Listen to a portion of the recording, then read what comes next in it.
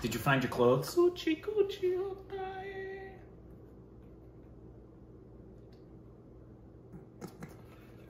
Okay.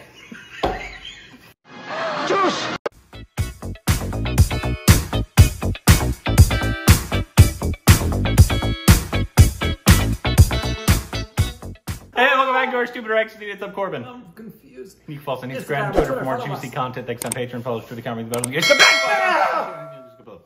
Today we're doing a behind the scenes.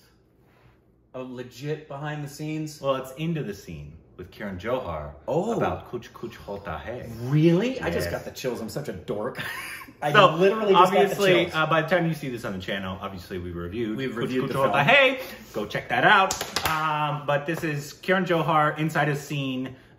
So we've seen a few of these with other directors. So he's going to break down a scene, which will be very interesting because it came out 2018. So what, 20 years after the actual thing. So it'd be interesting to see what he also thinks of it. Yeah, and the age. I'm hoping it says we've got Shahrukh, Kajol, and Rani. So I'm hoping it's the scene with the three of them. Oh yeah, I bet it's a scene with the three of them. Hold on. All right, here we go.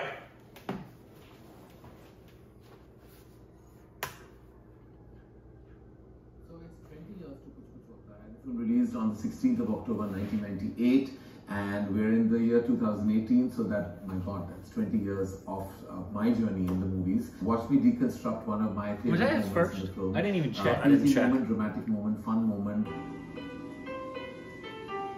That's it.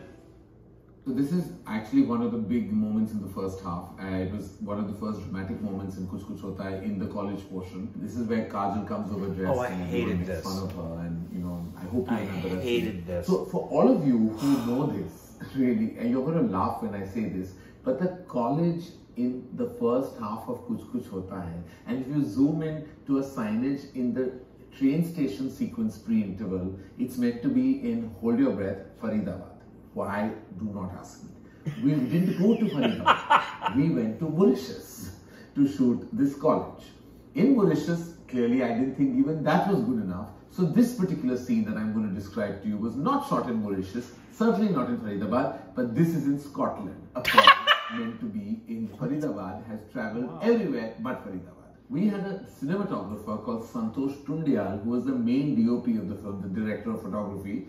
He did not get his visa to Scotland and England. He's got rejected. So Farah requested a very veteran senior cinematographer, also Santosh, but Santosh Sivan, to shoot this schedule. We had scheduled 10 days for a song and this sequence and a couple of other moments. We finished in 4 days. For anyone who knows Santosh Sivan, he's Speedy Gonzalez. He works faster than very quick. Light. They did more than cut it in half. Crazy, frantic, but amazing. Genius fellow. This is the scene. Okay, so this is Kajol, who looks like a fruitcake, and we wanted to make her look like over the top. She looked adorable. She did look adorable, and I hated it. Like this normally today, but this was considered funny. It's so defensive for her. And if you carefully see the crowd of students, please, and I say that with inverted comma, Manish Malhotra and Farah Khan are two of the students sitting on the stairs. Manish has the strangest haircut that I've ever seen him in, and Farah is Farah. Everybody there was like 40. For all of you, I have to give you a little bit of trivia on Shah Rukh Khan. Shah Rukh Khan is possibly the finest actor I have ever worked with and is considered one of our leading movie stars and best actors.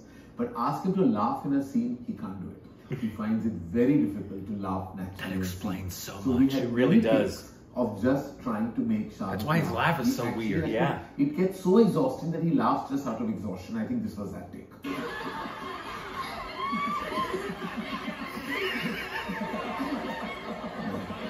No.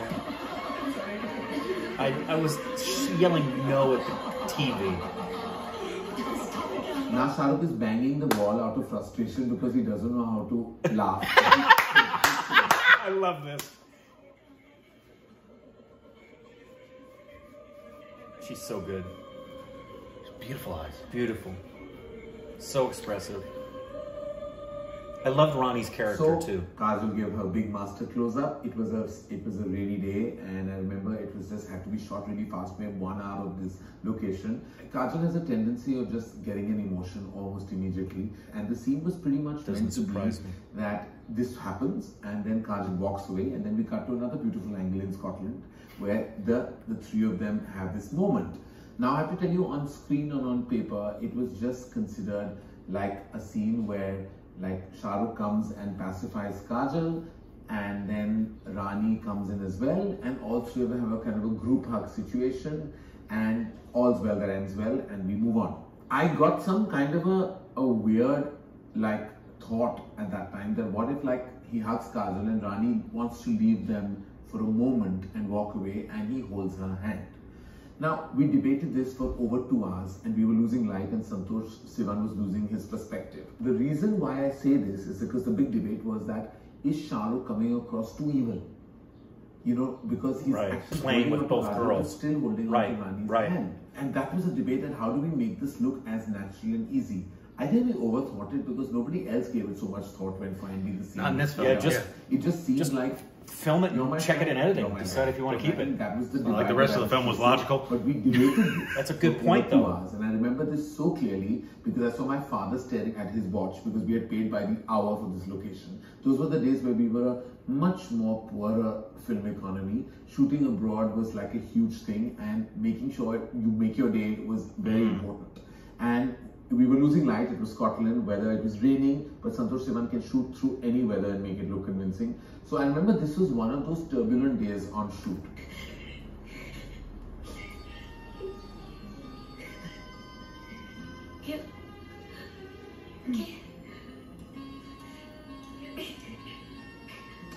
Oh, and the other piece of information I have to tell you, which has got nothing to do with the emotional content, was there was a major breakdown that Manish Malhotra and I had because they were both in shades of pink, and I wanted contrast. And it was only my father who walked in and said, I don't care what color they are wearing, just shoot. I remember that all happened. As you notice, my problems are very, very first world about this emotional scene. It had nothing to do with the content. It had the extended. I'm glad you recognized that.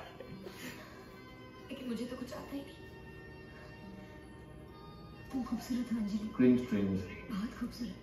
Cheesy. I love him for saying that. He knows. Of course. Oh, people say the day. Good guy, big heart.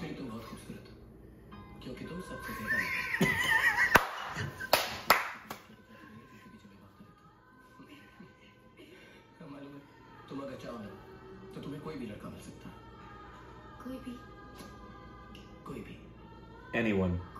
Anyone. Anyone. They gotta be cross-eyed. Why not? He was crying, I have no idea.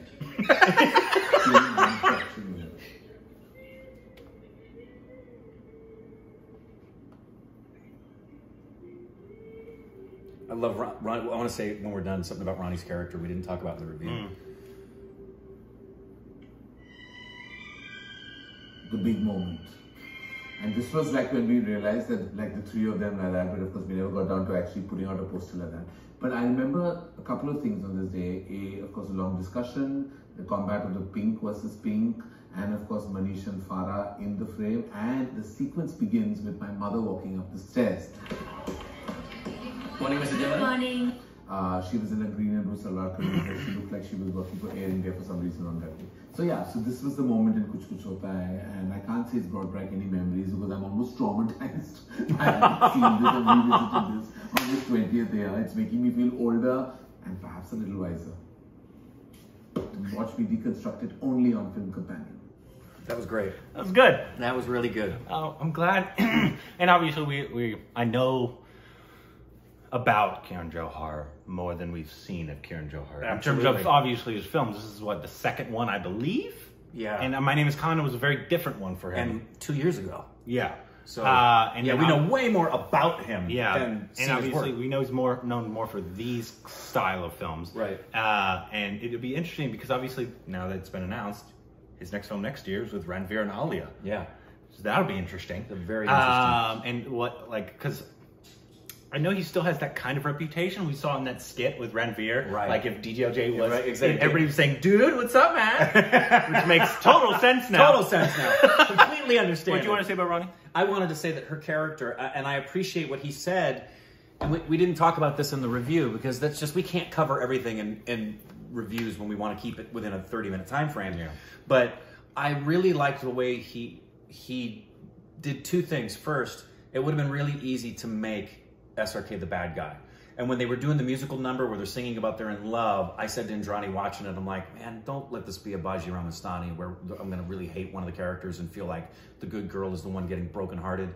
But the other thing was I felt that Ronnie's character as well, Tina, could have been done as equally, maybe even more so.